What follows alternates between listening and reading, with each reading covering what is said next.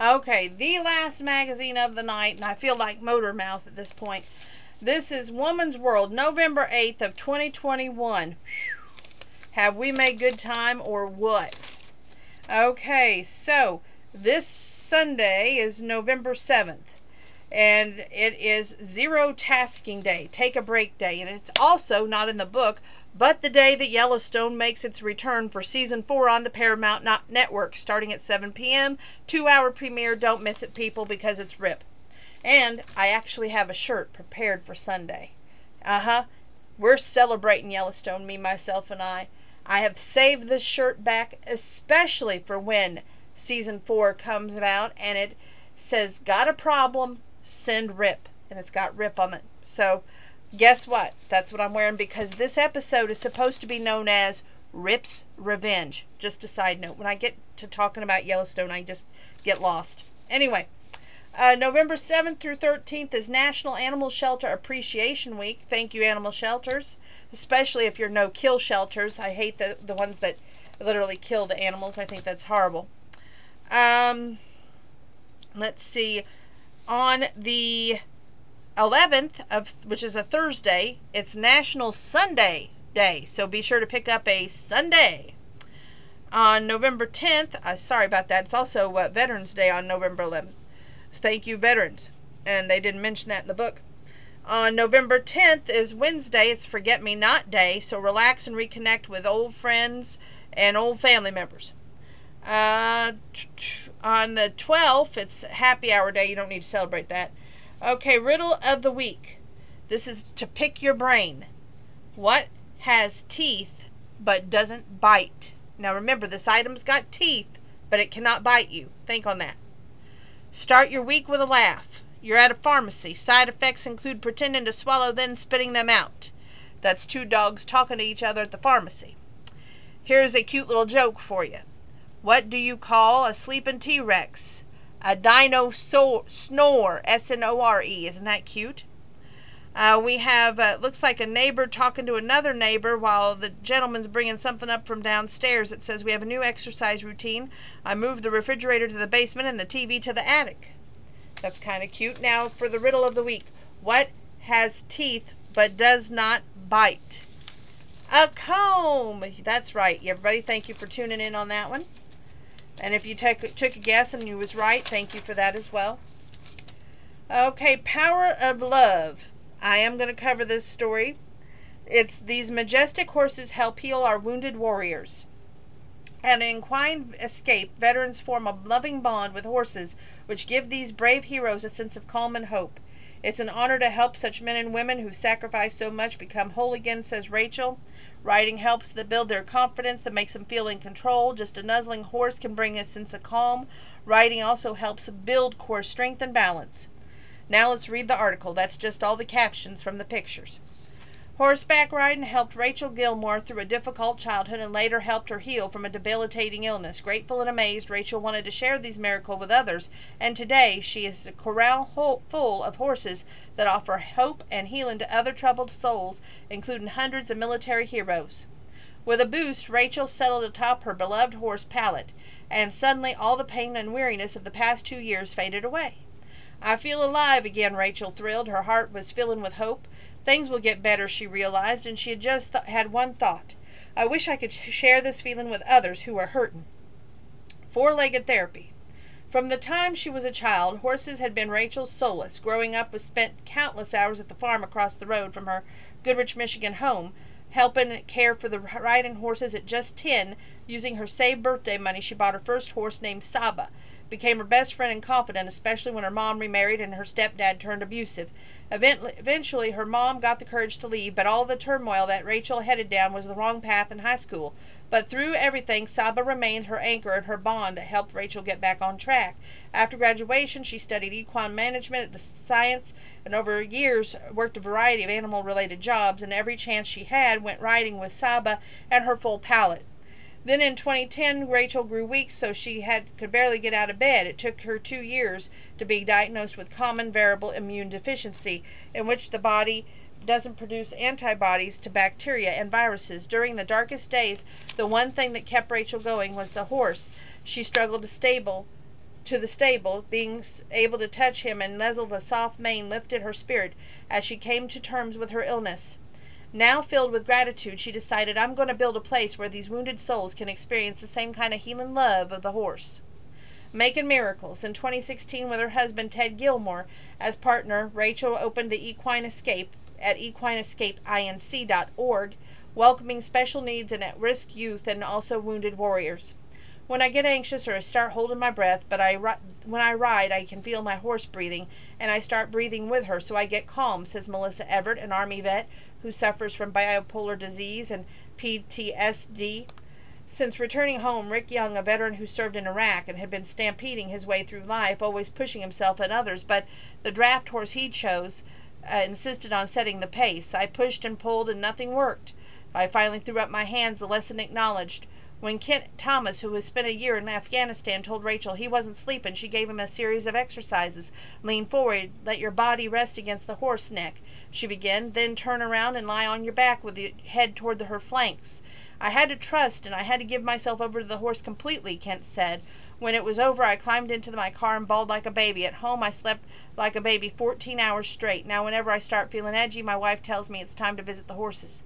You don't realize how many issues you have until you have to get surrounded by a horse and feel comforted by them, says Stephanie G., a wounded warrior who now volunteers at Equine Escape. Rick agrees. My horse Gretel is a great listener and she's an even better friend, he says. Rachel smiles knowingly.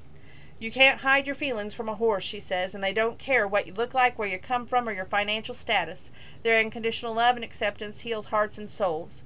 Bill Holton is the author, and there's 3 unique ways to service animals that will help heal. They ease PTSD symptoms. Studies show that bonding with animals elevates levels of feel-good hormone oxytocin. Oxytocin improves trust and helps overcome paranoia and other PTSD symptoms, says Meg Daly-Almert, Director of Research at Warrior Canine Connection. That means that each service animal that a veteran comes in contact with can help heal them, the mind, body, and the soul.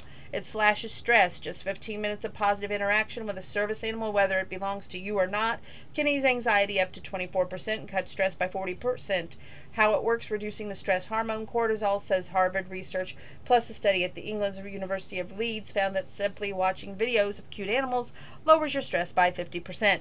Decreased depression. A survey of the Human Animal Bond Research Institute, hi there, Heathcliff, found 74% of the animals who spend time with animals report mental health benefits of lower symptoms of depression. How? The animal provide comfort, companionship, key elements in breaking that depression cycle.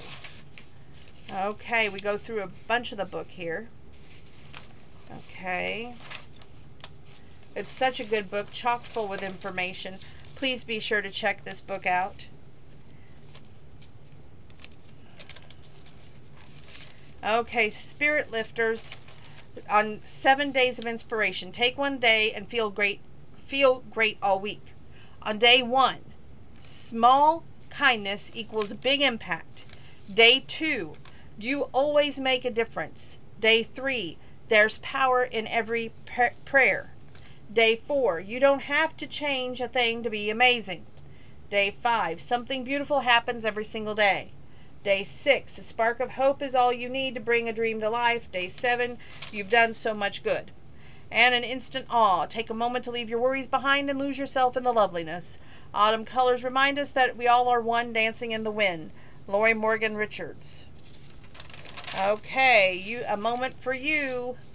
You are a lifesaver. You are someone's calm in a storm, someone's sunshine on a cloudy day, someone's North Star on the darkest night. You are someone's inspiration, motivation, an angel on earth, someone who lights the way with love and hope, someone who makes life good by just being you. And a 5-minute romance, because we know that's exactly how long romance lasts, 5 minutes. Coming home to true love. Back in town for the homecoming parade, Kaylin is shocked to find her high school sweetheart in the crowd and ready for a new chance at love. Ladies and gentlemen, this year's homecoming king and queen, Ben Carter and Maya McDonald. The parade goers around Kaylin Halstead cheered as the float moved by, slowly. Ben and Maya smiled and waved, just as Kaylin done those years earlier. It feels like a lifetime ago, she thought, tugging at her flowered blouse. Since moving back to her hometown a few months prior, Kaylin hadn't been out too much. Her best friend Judy had begged her to attend the homecoming parade, but a sore throat kept Judy home in bed, something she neglected to share with Kaylin until she was already street side and the band was marching by. So she stayed alone again, the same way she'd been when the man she thought was her only one true love suddenly decided that he, quote, needed time to find himself, and moved away, forcing her to return home with her tail between her legs. Kaylin was so lost in her thoughts that she barely registered the hand on her lower back until a deep voice spoke into her ear. "Remember when that was us?" Kaylin's breath caught in her throat. She knew that voice, even though it had been years since she heard it. Straightening her back, blowing out a slow breath, she answered without slowly turning around. "Of course I remember. We won states that year." "We did, didn't we?" said the voice. "Those were the days." They were indeed. Kaylin finally turned around. "Hi, Dex." "Hi, Kay," he said, smiling down at her. There was more stubble along his jawline and a few more pounds around his middle, but the light in Dex's blue eyes and the warmth in his smile were the same the day they rode the float together back in high school. It made Kaylin's head spin. "I heard you was back," said Dex. "I also heard about what happened. I'm sorry about Jared." Kaylin sighed. "Me too. How's Courtney?" "I wouldn't know. We split up 2 years ago." "Oh, I'm sorry." The news made Caitlin's stomach flutter. It was the first time she and Dex were single at the same time since they had broken up their senior year. A breakup that she believed was the right decision at that time, but one whose reasons had faded from her memory as the years passed. Standing in front of him now, she couldn't remember a single one. "It's okay," said Dex. "She wasn't the one for me." As he spoke, Dex looked straight into Kaylin's eyes. Sending her heart racing, she broke eye contact before it could jump out of her chest. "Remember that tuba incident during our parade?" "Ah, yes." Dex's eyes crinkled at the corners. "I'm not sure who was more traumatized, the tuba player or the band director, when he finally realized it was his 2 sons throwing the popcorn." Kaylin giggled and stepped closer to Dex. Just being near him made her feel 18 again, when she was so filled with optimism for the future. She lost some of that hopefulness in recent months, but perhaps Dex could help her find it again. "Listen, Dex," she said, "would you want to get a cup of coffee with me?" She met his gaze and held her breath. "No, I don't want to get a cup of coffee with you." That pressure that descended on Caitlin's chest lifted as quickly as Dex continued. "I'd like to get lunch with you, and then dinner with you, and then maybe, if I'm lucky, we could get that coffee together." Pink filled Caitlin's cheeks as she drew her hand up to cover it. Dex gently reached out and took her wrist and placed her hand back by her side. "I've been thinking about you ever since I heard you was back," he said. "The person I was when we were together, that was my favorite version of myself. I want to be that person again." "I want to be that girl again, too." She turned her hand so he could weave her fingers through his and smiled when they squeezed. "Great," said Dex, relief and elation in his voice, "but first, let's go throw Cracker Jacks at the French horns." Caitlin laughed, taking her hand back so she could offer her elbow. "My king." Dex smiled and looped his arm through hers. "My queen." Yeah, cheesy, corny, but hey, it is a story. Okay, now your horoscope for the week of Sunday, November 7th through Saturday, November 13th. May it be good for everybody, by Marissa Brown. Now, that's the same one that did the first magazine, if you're wondering, so just stay tuned here. Scorpio, October 23rd through November 21st. On the 10th, your energy is going to soar, making it a great time to tackle projects. Carve out solo time to dive in. And on the 12th, you're going to be feeling emotionally sensitive. Channel those feelings into a creative outlet. Your lucky days, November 7th, 12th, and 13th. Your lucky numbers, 5, 9, and 14. Sagittarius, November 22nd through December 21st. You're going to be craving rest alongside a loved one. On the 7th, it's a beautiful moment to prioritize your needs. Come the 13th, you may feel overwhelmed by the pace of the day. Take it slow and one step at a time. Your lucky days will be November 7th, 10th, and 11th. Your lucky numbers, 4, 6, and 12. If you're a Capricorn, which is December 22nd through January 19th, on the 9th, Dive into a group project. Working with others has you feeling connected. You're productive. Then help others in your community on the 12th. Volunteering may be the perfect way to share your kind heart. Your lucky days, November 8th, 9th, and 12th. Your lucky numbers, 3, 10, and 11. If you're an Aquarius, January 20th through February 18th, make a point to connect with loved ones on the 11th. Emotional conversations can spur healing. And on the 13th, sharing your most brilliant idea with coworkers could set you down a rewarding new path. Your lucky days, November 7th, 9th, and 12th. Your lucky numbers, 2, 10, and 11. If you're a Pisces, which is February 19th through March 20th, you're going to feel like soaking up knowledge on the 8th. You let your mind wander. You'll be feeling satisfied spiritually, then enjoy a burst of confidence to pursue your passion on the 10th. Believe in yourself. It can lead to a win. Your lucky days are November 11th, 12th, and 13th. Your lucky numbers are 1, 3, and 9. If you're in Aries, March 21st through April 19th, come the 9th, have a heartfelt conversation with a loved one. The experience can have you feeling centered. And on the 12th, prioritizing self-care spurs creativity. You'll be able to channel your spirituality. Fulfilling project. Your lucky days are November 7th, 10th, and 11th. Your lucky numbers 8, 12, and 17. Taurus, that's April 20th through May 20th. Tackle a challenging project alongside a loved one on the 11th. Your enthusiasm delivers exciting results. On the 13th, your energy could be amplified. Put it toward chores and lose your ends. You're been meaning to get to. Your lucky days, November 7th, 8th, and 9th. Your lucky numbers, 1, 7, and 16. Gemini, which is May 21st through June 20th. You'll feel it easy change your routine on the 10th. Adding in a daily walk or exercise boosts your vitality on the 11th. Tune into your intuition when it comes to a goal close to your heart. You're going to know how to proceed. Your lucky days, November 7th, 10th, and 11th. Your lucky numbers, 6, 9, and 15. Cancer, June 21st through July 22nd. On the 7th, share your most creative ideas with your coworkers. You're going to feel more motivated to run with them. Then check in with your big picture goals on the 12th. Journalizing or meditation can be gratifying now. Your lucky days, November 11th, 12th, and 13th. Your lucky numbers, 5, 9, and 14th. If you're a Leo, which is April 23rd through August 22nd, and yours truly, time with loved ones could lead to a stimulating conversation on the 9th, the moment that sets the stage for sweet bonding. Come the 13th, you'll be in tune with your emotions. Tap into land an inspiring goal. Your lucky days will be November 7th, 12th, and 13th. Your lucky numbers will be 4, 8, and 17. Of course, because RIP will be on TV on the 7th. Virgo, that's August 23rd through September 22nd. Break free of your routine on the 8th. An adventure with friends or loved ones will do the trick. And on the 12th, you'll feel extra tuned in to loved ones' emotions.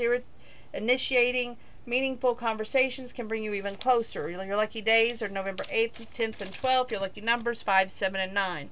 Libra, which is September 23rd through October 22nd. Research a new approach to money making on the 10th. Trust your gut to lead the way. Come the 11th, add a new mind-body practice to your day. Even a simple morning stretch routine can have you feeling rejuvenated. Your lucky days, November 9th, 10th, and 11th. Your lucky numbers, 2, 6, and 12. Okay, I did not mark this, but I'm marking it now. You deserve good things.